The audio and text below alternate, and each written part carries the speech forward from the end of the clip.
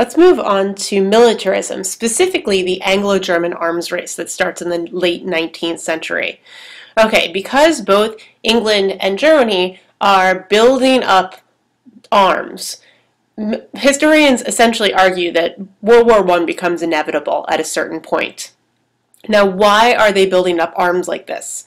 Well, again, remember that Germany unified by 1870, and it emerges as a great world power. But to really emerge as the supreme world power, you have to have a great military. And at that point, and for a long period historically, Britain had the strongest military out of all the countries in Western Europe. And so Germany realizes that now it needs to essentially produce much more industrially than Britain had. So it very quickly starts to do this. Now, in particular, Britain is paying attention to, Britain and Germany are competing with regard to their navy. All right, now Britain realized, basically Britain already had the superior navy, but it realizes that what it needs to do is continue to do so in the face of German expansion. There's a saying that the sun never sets on the British Empire. In other words, the idea is that Britain remains superior, and they will do anything to do so. The sun is always shining on them.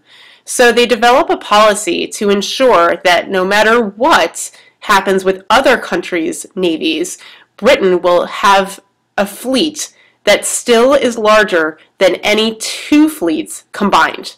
All right, so that basically means, okay, if you start to expand, then we're going to expand to counter you. All right, now you are going to see also some reactions against naval expansion in Britain. One example of that would be the Haldane mission in 1912. This is against the naval arms race. A couple of other things that I did not include here but that are in your notes is you're going to see other peace movements or anti-militarization movements like Alfred Nobel, who at first was on the side of militarism because he manufactured dynamite. He later funds what becomes the Nobel Prize, right? Also, you're going to see an Austrian woman named Bertha von Suttner become the first woman to win the Nobel Peace Prize because of her opposition to the arms race. All right, I just thought that that was worth mentioning because it didn't make its way onto these slides. Okay, now in terms of also just militarism in general, the Olympics are going to get reestablished in the 1890s. This is an excellent example of anti-militarism because you can get your aggressions out now through sports rather than military aggression. Okay, moving back to German naval buildup. All right. Now, what happens in 1898 is that Kaiser Wilhelm II starts to expand the German Navy because it wants to protect its international trade that has been growing and its colonies that it has established since the Berlin Conference, right? So it ultimately realizes that the way to do that is to have a strong navy. Now, Alfred von Tirpitz is going to lead the naval buildup for Germany. Oh, and the Haldane mission, by the way, which I previously mentioned, was an attempt from a British person to try to end the naval arms race with Germany. I know I mentioned that twice, but that's where it fell in my notes. Okay, now, as a result of the arms race, by the time we get to by the time we get to the turn of the 20th century, or actually more like 1914, the start of the war, both Britain and Germany are going to possess dreadnoughts, which are super battleships with great firing range and power. This is a huge result of the naval arms race, and one of the reasons why it becomes so deadly. Also, I wanted to pay attention quickly to just how much military spending we're seeing throughout Europe, not just between Britain and Germany. All right, first off, you just see in general the total figures are going to skyrocket. They are going to basically quadruple between unification of Germany and the outbreak of World War I. Also notice that out of the increases, the most significant one by far is Germany. This doesn't mean that Britain and France and Russia, well, Russia also is great. This is also still a reaction against the Crimean War and, of course, later the Russo-Japanese War. But you also see that Britain and France do not increase as much, but that's because they already had strong militaries. Okay, dreadnoughts I already showed you.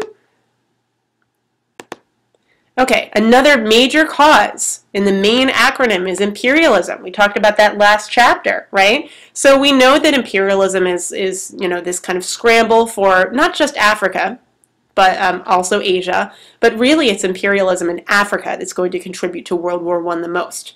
Okay, one major example of tension that results from imperialism is the Berlin Conference. Remember that Germany, because it enters imperialism late, wants to make sure that there's kind of an orderly way for these European countries to establish control over Africa, orderly way to carve up Africa, so to speak.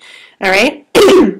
Now, Germany was very aggressive in its attempt to acquire colonies. And so this means that sometimes it came into conflict with other European powers. All right, so already one of the sort of sources of tension with the scramble for Africa is with Germany specifically. Now you're going to see during the Boer War another more specific cause of Britain and German tension, and that takes form as a result of the Kruger telegram. So what happens in the Kruger telegram? Again, the Boer War was Britain trying to get control of the Transvaal region, which was occupied by Boers, descendants of Dutch settlers, and Britain ends up invading this region, and prematurely the German Kaiser ends up sending a telegram to the Boers saying, "Congratulations, you were victorious in stopping the British." Well, ultimately, this doesn't happen. The British end up defeating the Boers and establish the Union of South Africa. Okay, but at this point we see it's sort of this premature acknowledgement that the Germans are in support of the Boers, not the British, and this is going to cause great tension between Britain and Germany. So the Kaiser telegram is one example of how imperialism is leading to tension. All right, other things. The Moroccan Crises, we're going to talk about two of them, one in 1906 and one in 1911. The first Moroccan crisis. Well, we're going to go backwards a little bit, talk about how it was solved by something called the Algeciras Conference in 1906. The first Moroccan crisis, what it is that the Kaiser in Germany wants Morocco to become independent. Now here's a problem. The French had established Morocco as one of its colonies. So basically the Kaiser is trying to undermine French imperial influence over Morocco. Now, Britain and Italy decide to go ahead and support French dominance in Morocco as well as Tunisia. Okay, so why do they do that? Because they see Germany as a threat to dominate all of Europe and also to continue to aggressively expand into Africa. So Britain and Italy say, you know what? We're going to go with France on this one. So Germany demands this conference so that they can establish whether Morocco should become independent or whether it should remain a colony of France. Now, much to Germany's chagrin, the conference results in recognition of Morocco as a French colony.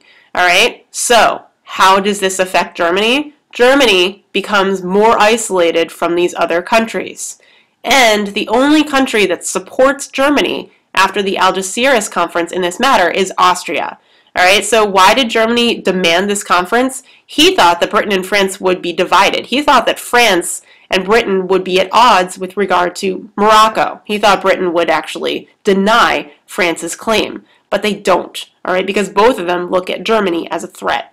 All right, now Germany argues that basically these other countries in Europe are surrounding them, ganging up against them, right? They say that this is an example of encirclement. Right? So yes, they are surrounding Germany and threatening it. Okay, and when we look at the alliances on the map, they are surrounding it ultimately, but their claim of encirclement is going to be one of the reasons why they are continuously aggressive with these other powers.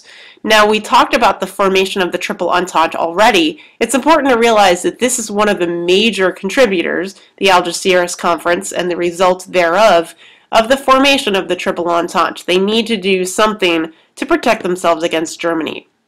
There's also a second Moroccan crisis. Okay, so Germany is not finished with France's claim in Morocco. All right, so the second conference starts when Germany sends a gunboat to Morocco because they don't want the French to occupy a city there, a city called Fez. Now Britain again ends up siding with France. All right, now at this point we had the Entente Cordiale ever since 1904. Remember, this is a friendship between Britain and France. So because of that, they say, yeah, of course, we're going to side with France. France has claim in Morocco. Now, at first, the Entente Cordiale, it literally means cordial agreement. But after they decide to side together as a result of this conference, it more or less becomes a real alliance. All right, and so this is very significant. It also, in a lot of ways, many historians argue that this conflict also predicted World War. Now, Germany ends up backing down because they get some concessions in equatorial Africa. So the Second Moroccan Crisis ends, but still, you see Germany be at odds increasingly with France and Britain. Okay, another cause of nationalism, or of the war that is nationalism in the Balkan region specifically. Historians refer to the Balkans at this time as a powder keg, meaning that it will explode at any minute.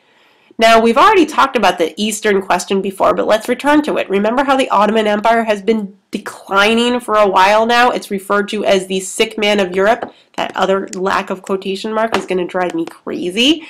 So as the Ottoman Empire shrinks, the question becomes, who's going to replace them? Who's going to become the powerful influence in this region? Now, the Slavs want to be sovereign, ultimately. Okay, so you're going to see the emergence of something called Pan-Slavism, which was a nationalist movement to unite all the Slavic people in this region. Okay, so basically they wanted to have really a singular political entity. They wanted the Serbs, the Bosnians, the Slovenes, and the Croats to all form together and become a single political entity in Southern Europe. Russia decides to back the Serbs in this effort because Russia claims that it is the Slavs' big brother to the east.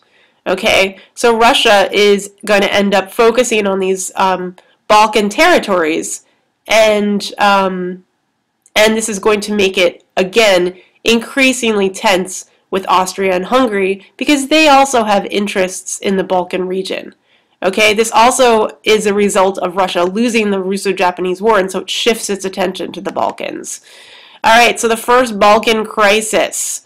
It's also called the Bosnian crisis. Now, the Ottoman Empire decides to set up a parliamentary government. It is set up by a group called the Young Turks, and it is actually somewhat politically progressive. What it wants to do is modernize the Ottoman Empire to prevent it from collapsing.